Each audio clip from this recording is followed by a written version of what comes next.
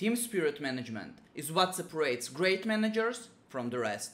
And before each season, I try to think how could I use this to my advantage. And now, let me tell you everything you need to know about team spirit management. Hey guys, it's Papa Mish. And I actually made this video over 16 months ago, but I never got to publish it. And I'm glad to do it right now. And in the 4th season passed since I made it, my team Black Sabbath was able to promote from the 3rd division to win the Premiership title last season, and my 3rd team, Sneaky Cat, was able to win the cup 2 times. And although it's not the only important thing, team spirit management played a big role. Why is it so important? So team spirit has a direct influence on our midfield rating, and as we all know, midfield is king. You'll get more chances and you'll have more opportunities to score and win the match. Let's see how our team spirit works, what could influence it, what could increase or decrease it, and I'll give you some tools how to manage it properly. Every off-season, the team spirit for each team in Hattrick will be reset and set on composed at a level of 4.5. Then the team spirit could change from Paradise on Earth being the highest at level 10 and Like a Cold War being the lowest at level 0. Our team spirit will always move towards the balance point 4.5. If our team spirit is higher, it will go down, and if our spirit is low, it will go up. So the things that could influence our team spirit are the leadership of our coach, our match attitude during competitive games, transfers, sports psychologists, and changing our training intensity. Team attitude is the basis of team spirit management. And also, it's the most overlooked thing by low-level managers. It will influence your midfield during the game and your team spirit after the match. If you'll play normal, nothing will happen. If you'll play a pick, it will decrease your midfield ratings during the game, but increase your team spirit after the match by 33%. On the other side, if you'll mods a game, it will increase your midfield ratings during the match, but will drop your team spirit by 50%. And a lot of unexperienced managers will just play mods without a real reason, and then will drop their team spirit so low, and they won't realize why their midfield is very low in the next matches. In this table by LA Alpha, we have the full benefits of good team spirit management and how team attitude will influence our midfield ratings. So if we're starting from our base level of team spirit being composed and we are playing a normal as a team attitude, we'll get 100% of our midfield ratings. If we'll mods a match, we'll get more out of our midfield rating. We'll get 113%, but it will drop our team spirit. On the other side, if we'll play pick a few times and will increase our team spirit, and it will be at a level of 8 or even 9, and even though we'll pick a match, we'll get 110% or 116% of our midfield ratings. So on the long run, it's better to play picks, and then you'll get higher midfield ratings than just playing normals or sometimes even modsing and dropping our team spirit. And that's amazing, because when you sometimes need to mods a match, you want to do it on a high team spirit, and then you could have up to 150% more of your midfield than you're just not managing your team spirit at all. Next important thing for team spirit management is coach leadership. And although it won't directly increase your team spirit, it will maintain higher team spirit levels for longer periods of time, which will result with higher midfield ratings. And the higher the leadership of your coach, the slower the drop rate of the team spirit during time. The drop rate happens during the daily updates. We have 7 of those during each week. And in this table, we have a comparison between coaches with different leadership levels. Let's say we played a few pick matches and we got our team spirit to the max level of 10.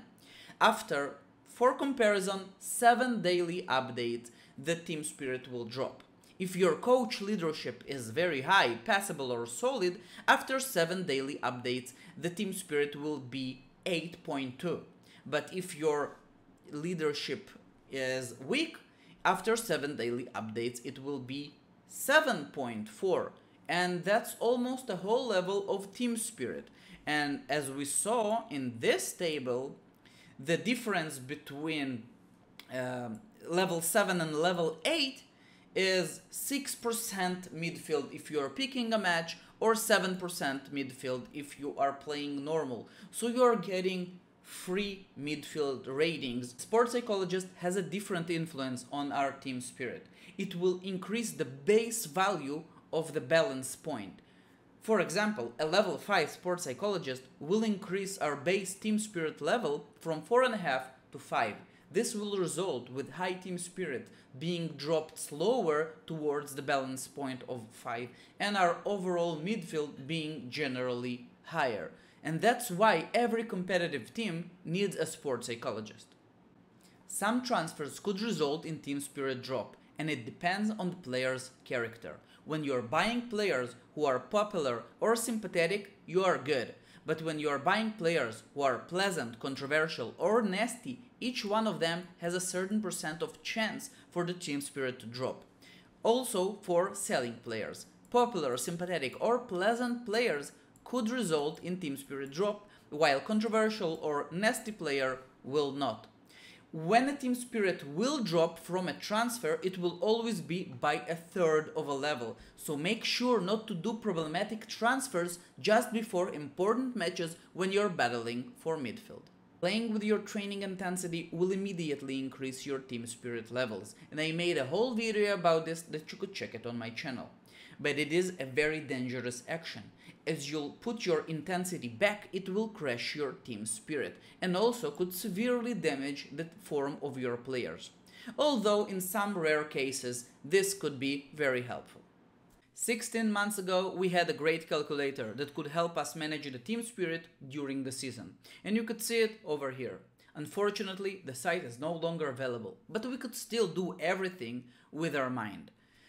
What it did, it allowed us to input the level of leadership of our coach and then plan in which games we want to pick or mods. It could calculate the team spirit drop rate from our coach's leadership, and then it would give us our expected team spirit levels during the season. Again, we could do everything because we already have this table. We know what the coach leadership that we have, and we could know that playing a pick will increase our team spirit by 33%. So, for instance, if we are starting with a team spirit of 4.5 and we're gonna pick the first cup match, it will increase our team spirit to 6. Then it will drop a little bit because of the daily updates, and if we could allow ourselves to pick the first league match, it will increase again from about 6 to about 8. And this way we are able to calculate our expected team spirit for the future. As a rule of thumb, after we are kicking our team spirit to the highest level, which takes about 3 consecutive pick matches from a base level of 4.5-5 team spirit, we could just maintain high team spirit. How you do it? Well, just pick every second or third match and you'll be okay. Let's conclude everything we need to know about team spirit management. We have 3 main influences. The sports psychologist that will allow us to increase the base level of the balance point for our team spirit. We have the team attitude that will allow us to increase the team spirit after competitive games, and the coach leadership that will allow us to maintain high team spirit levels for longer periods of time. 2 X factors: the transfers, buying or selling players with a certain character could result in team spirit drop, and training intensity that could increase the team spirit significantly in rare cases. And now, how to plan our season. We have to think about a few things. Firstly, we want to increase our team spirit and maintain it at high levels as fast as possible. But we need to think about our matches. What's our situation in the league or in the cup? If we have a few easy cup matches, obviously we're gonna pick those. If we have a match in the league against a non-competitive team or a weaker opponent, we could also pick this match. after we are reaching high team spirit levels, it's okay to play one normal match a week and one peak match.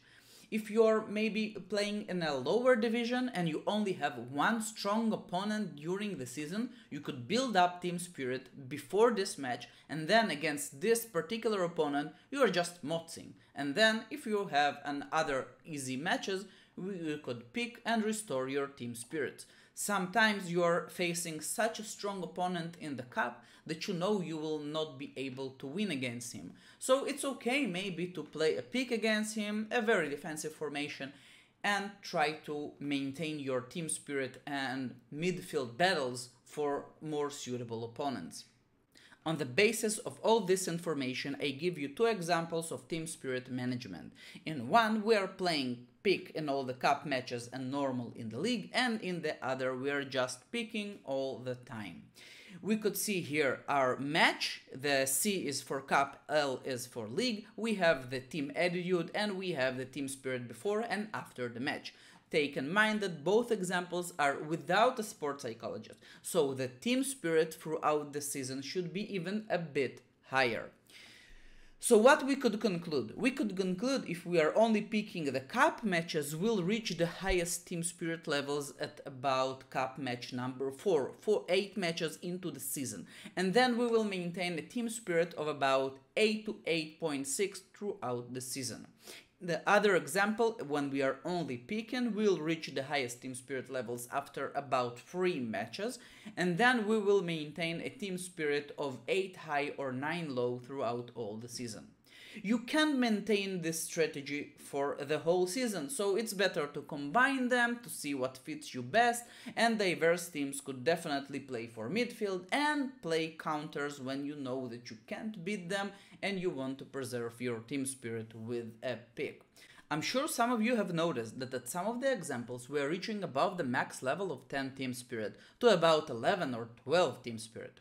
Still, after the first daily update, the team spirit will drop below 10. But this could allow us to sell or buy players with a character that could result in a team spirit drop. And even if we'll drop team spirit due to this sell, the team spirit will still remain above 10 before the daily update, and then it will drop. So that's one cool strategy to sell players with a problematic character. Now it's your turn. Please tell me, what's your favorite strategy to manage your team spirit throughout the season? Have you learned something new, or maybe you already know everything that I told you here? Either way, let me just wish you a great upcoming season, and don't forget to play a pick in your first cup match this week. Thank you so much for watching, because Hat-Trick, it's more than a game, it's a community. And let me invite you to my first ever stream about cycle training. It will be this week on my Twitch channel at 8 HT time. We'll be discussing different strategy about cycle training and how to build a long-term plan for your team. Hope to see you there.